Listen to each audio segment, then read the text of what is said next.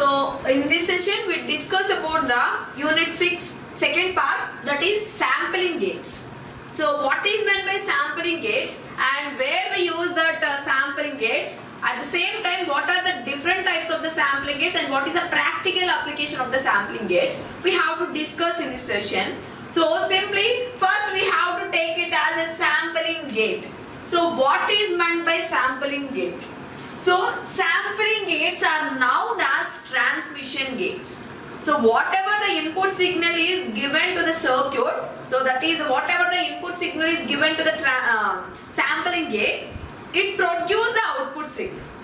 So but at which condition it produces the output signal, so that is very important thing in the sampling gates. So simply the sampling gate nothing but a transmission gate, at the same time a transmission circuit, so that faithfully transmit an input signal to the output. So nothing but whatever the input signal we apply at the input side, that will be produced at the output for a finite time duration. So that is, it does nothing but the overall signal will not send to the output. So it will be sent to particular time interval only. So that is very important thing regarding this sampling gate. So particular time interval only transmit the signal, at the same time which is decided by external signal. So this signal is known as gating signal or control signal. So most of the cases, so this signal is a rectangular signal only or pulse signal. So simply, so my input signal will be like this. So this is a sampling gate.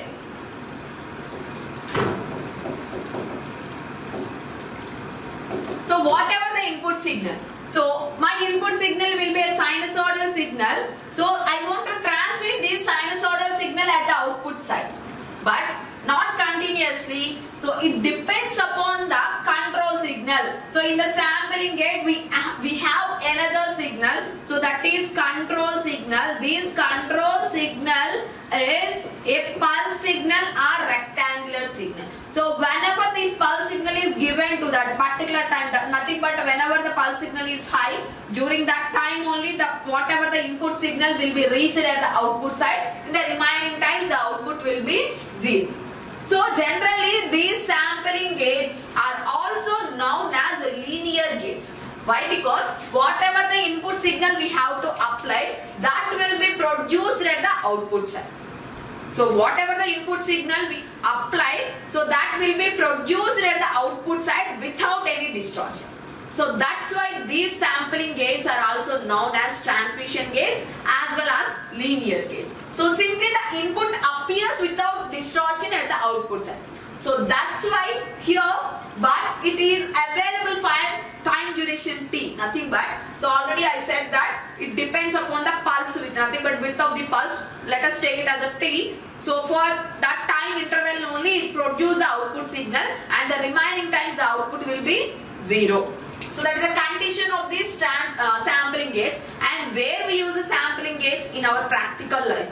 Simply, so they can transmit more number of signal. The main application of sampling gates are multiplexers. So more than one signal we have to transmit by using sampling gates. So that's why they can be used at the multiplexer and D2A converter, choppers and sampling hole circuit. These are the examples of the sampling gate. Simply, so this can be take it as the sampling gate is so transmit the signal where it sends more than one signal at a time also. So that's why it can be used at the, so that is chopper circuits and D2A converters and multiplexers are examples of the sampling gate. And the sampling gate can be classified into two types based upon the direction of the sampling. Nothing but it can be divided into two types, that is unidirectional sampling and bidirectional sampling. The first one is unidirectional sampling. So what is meant by unidirectional sampling? So the unidirectional sampling nothing but it transmits either positive part of the input signal or negative part of the input signal at the output side. Simply by using this unidirectional sampling gate, we have to transmit either positive part or negative part at the output side. Coming for the bidirectional gate, these gates transmit bidirectional signal. Nothing but both positive as well as negative signals will be transmitted. So using bidirectional sampling gates. So actually, so for particular time interval, whatever the time interval we have to give, that is depends upon the control signal, the output will be an input signal. That is whatever the maybe input is a sinusoidal signal or step signal or ramp signal, whatever the input signal we produce at the output side. And remaining times the output will be 0. So that is very important condition. And here, so this control line is known as enabling pulse signal or enabling signal or controlling pulse. These control signals is known as enabling pulse signal or control pulses. So what is in our so day-to-day life, nothing but before discussing the sampling gates, so in the previously we use the logic gates. And what is the difference between logic gates and sampling gates? So in the logic gates, it operates with the logical operations, nothing but. So we have to perform a logical operation here. So not like that, whatever the input signal, it does not produce that signal. So it performs some logical operation, based upon that it produces the output signal. So that's why the whatever the signal that is so logic gates are non-linear gates. Why? Because so it does not produce whatever the input signal at the output side. So at the same time, so coming to the sampling gates are linear gates. So whatever the input signal that will be produced at the output side, that's why these gates are known as linear gates. At the same time here, so in the logic gate, it performs a logical operation. In the sampling gate, they can't perform any logical operation. Just it transmits the signal at the output side. So without any distortion, with a time control signal. And in logic circuit or logical gates, so we don't use any control signal. But coming to the sampling gate, we use the control signal for controlling the output condition. And here the minimum number of inputs for logic gate is 2, except the NOT gate. So except the NOT gate, the minimum number of outputs will be 2, inputs will be 2. That is AND or NOT, maybe anything. So it contains 2 inputs, that is the minimum inputs required. Coming for the logical gate, the minimum number of inputs will be only 1.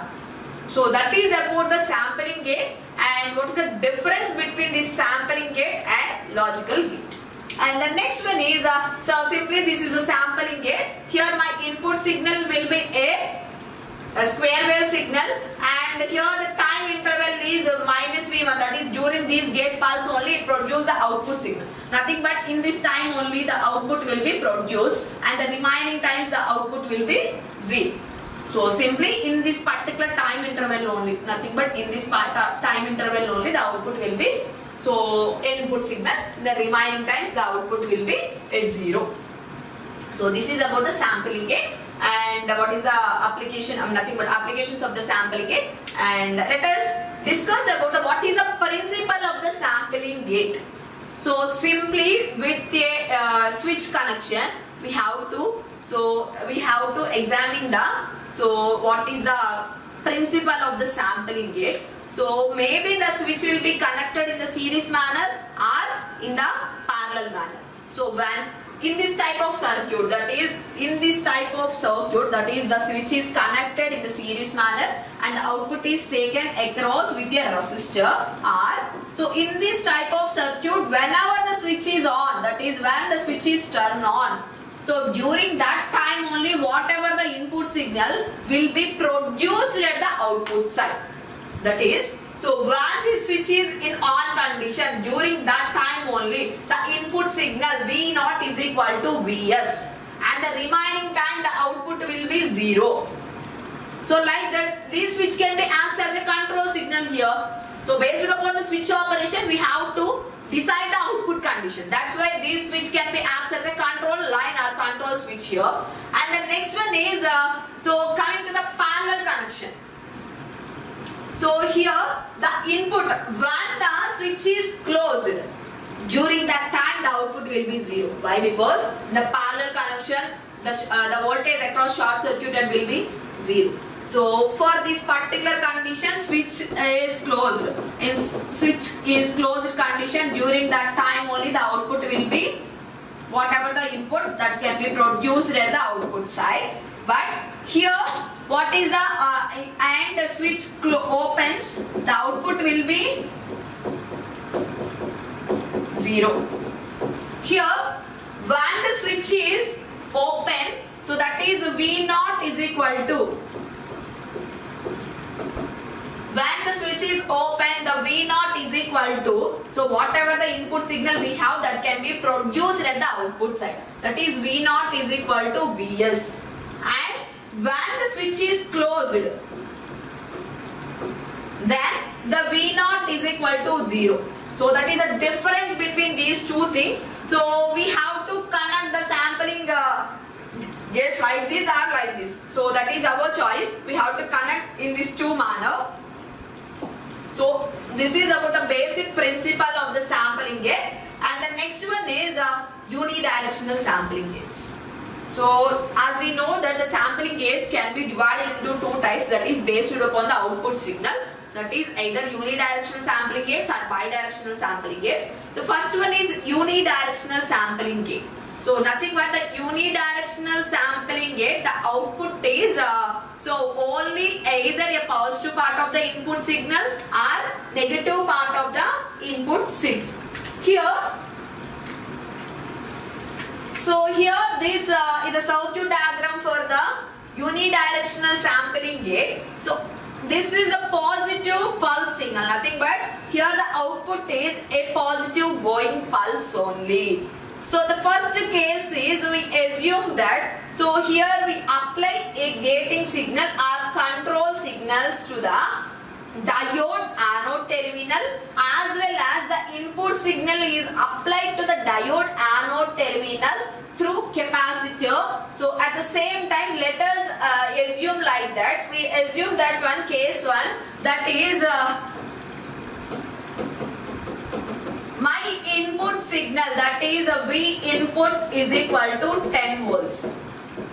So the input signal V input is equal to 10 volts. So here we assume that whenever the diode is in on condition, during that time only whatever the signal, it will be produced at the output side, and the remaining time the output will be 0. So first we assume that the input signal will be at 10 volts and it depends upon the gating signal, and the gating signal we assume that the minus V1 level will be minus, the first condition, the minus V1 level is equal to 20 volts, that is minus 20 volts, and minus V2 will be minus 10 volts. So simply the waveform will be like this, minus 20 volts and minus 10 volts. So what is the output condition here? Simply we say that, so this signal is applied to the terminal here, that is X. At the same time this input signal is also reached here. So that is a minus V2, that is a minus 10 plus 10, that is 0 volts. So the 0 volts is applied to the diode D. It is conducted or not? Here the diode is not conducted. So that's why the output signal will be simply 0. So simply the output can be represented with like this, that is the output will be 0 volts. So for the next condition, the input will be same, that is 10 volt signal. So we assume that the minus V1 is again 20 volts. Minus V1 is equal to minus 20 volts and minus V2 is equal to 0 volts. Let us assume like that. Or first we assume that one is minus 5 volts signal. So during that time only, so here the minus V2 signal will be reached here, that is minus 5 volts, and the input signal whatever we have applied here, that is 10 volts. So minus 5 and plus 10, that is a 5 volts. So this part of, that is some part of the input signal will be reached at the output side. Simply it can be like this. Minus 20, minus 10, and this will be 5 volts. So above this condition, only 5 volt signal will be reached at the output side. And the next one is, next condition, minus V1 signal will be minus 20 volts and we assume that is 0 volts. So that's in this condition 0 plus 10 volts. Simply we say that whatever the input voltage applied here, so that will be produced at the output side. So this 10 volt signal will be reached at the output side without any distortion or without any clipping. So we produce the output signal. So that is a condition here. And the last condition, we assume that minus V1 signal is minus 20 volts and V2 will be 5 volts plus 5 volts. So in this time, so the gating signal, that is 5 volts, and the input signal will be combined and the signal will be 15 volts. So in this time the diode is in on condition. When the diode is in on condition, these 15 volts, that is the 15 volt signal will be reached at the output side. But so whatever the input signal we have, the maximum voltage of the input signal will be 10 volts only. But here the output signal is more than the input signal, that is the V0 is greater than the Vi signal at this particular case. So that is a problem in this type of the sampling gate. Why? Because so it is combined with the control signal. So this causes the pedestal. So this is combined with the control signal. So this causes the pedestal. What is meant by pedestal? Simply we say that the pedestal is the difference between the output signal during time period and that so time period to the input signal. Nothing but here over the excess 5 volts is known as pedestal. So that is a major problem of this type of the unidirectional sampling gates. So the major drawback of this particular type of unidirectional sampling gate is simply we say that so it can be combined with the input as well as control signal. So here the input signal as well as control signal will be combined with each other. So that is the problem of the unidirectional sampling gate, and this is unidirectional sampling gate which transmit the positive part of the input signal. For negative part of the input signal transmission, simply the diode direction will be changed. Simply we transmit the negative part of the input signal. So that is the condition of the unidirectional sampling gate. So that unidirectional sampling gate is also used for transmission of more than one input. Here we have to transmit only single input, but by using unidirectional transmission gate we have to transmit more than one input. How we have to transmit this type of signal?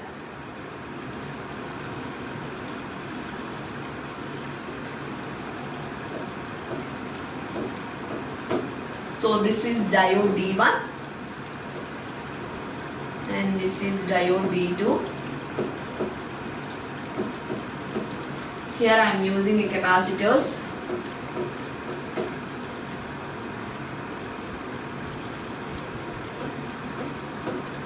So this is, take it as C1 and C2, and this one is VS1 and VS2, and here there is a control signal for each one, and this one and here also both having single control signal, that is the control signal, and at the same time the output is taken, the combination of these two things, and the output is taken across here, that is V0. Or this diagram can be modified like this. So here the input, the control signal will be applied to both diodes and the input signal will be different. So this can be also draw like this. So the modified circuit diagram for this particular one is simply, first I am giving VS1 to single diode and VS2 to another diode, that is VS1 and VS2 to D1 and D2. After that time, so they can be combined and given to the capacitor,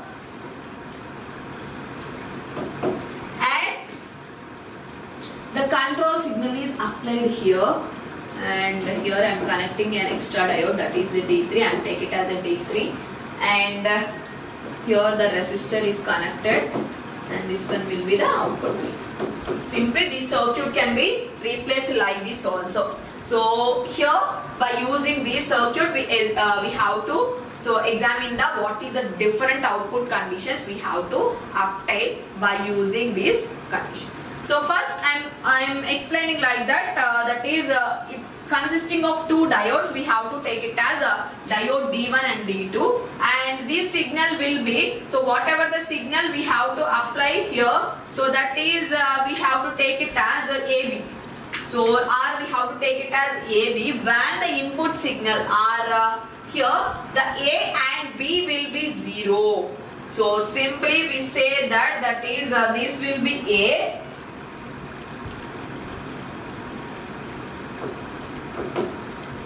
So when during that time here A and B, and the control signal will be actually this is more that is obviously we have to take it as a 0 volts only. So in this particular time we have to take it as a 0 volts. So first I am applying A and B, and during that time both are 0 0. What is the condition of diode D1 and D2? So that is the input signal D1 and D2. So the control signals whatever we apply here. So AB, that is 0 0. The diode D1 is off condition and diode D2 is also off condition. So when these two conditions will be in off condition, that is D1 is off and D2 is off. So whatever the input signal, it can't be reached at the output side. Why? Because it can be replaced with the open switch. So at the same time, the output is simply we have to say that the V0 is equal to 0 volts. Next, so that is another signal, that is 0 1 signal. So that is during that time we apply a control signal to the diode D1, that is 0, and diode D2, that is 1. Simply the diode D2 will be on condition and D1 is going to off condition. That is off, on.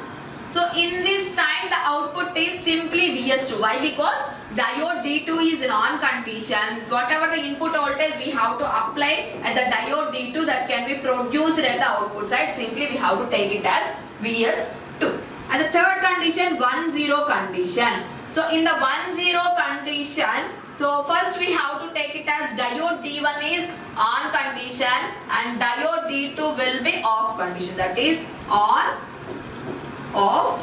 During that time the output will be Vs1. Why? Because diode D1 is in on condition, that's why the output will be Vs1. The last condition we have to take it as both will be 1 1. So in this time the diode D1 is on and diode D2 is also on condition. So simply whatever the input signal at diode D1, that is V1, is reached here and diode D2 is also reached here. Simply the output will be Vs1 plus Vs2. So it produces the combination of these two signals. So that is about the unidirectional sampling gate which generates more than one signal at the output side. So simply we say that what is the advantages of this type of unidirectional sampling gates. So the circuit will be very simple. So why? Because here we use a simple diodes, and at the same time, so here the designing point of view also that is very simple, and the time delay is more. Sorry, the time delay is very less. So whenever the control signal we have to apply, that will be produced at the output side, and these gates can be easily extended. We have to extend this type of gates very easily. So we have to connect more than one input signal. So that's why we have to extend this type of gates very easily. And it having some disadvantages. What are the disadvantages of these things will be? It only allows single direction. So maybe it allows the positive direction or it allows the negative direction. So that is at the same time the input signal will be combined with the control signal. Already we said that in the unidirectional sampling gate, the last condition, the input signal will be coincide with the control line. So that is a problem of this particular unidirectional sampling gate. That is a major problem of the unidirectional sampling gate. And the gates is limited use. Why? Because so here the gates voltage at the diode. So simply we say that here the limitations will be very less. So maybe we have to transmit 2 or 3 output signals at a time.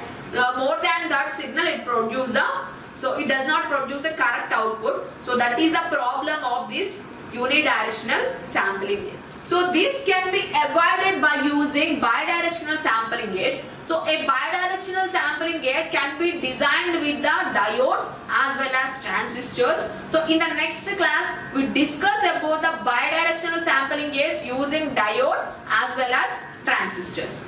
Thank you.